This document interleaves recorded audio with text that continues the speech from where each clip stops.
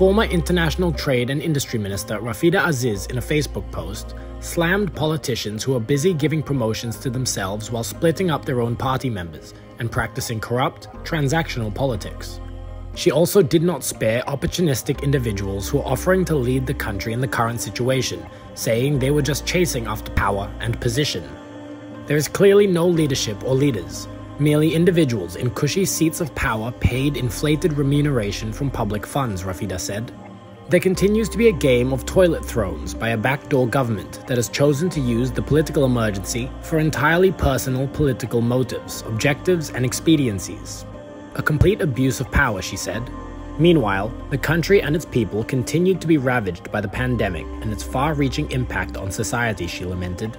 Yet, the selfish, self-centered politicians have shown very little real empathy for them beyond lip service, baskets of handouts with their photos all over, and the usual political pontifications. The government is not governing. Politics still prevails over almost everything. May the Almighty save our Malaysia, she said.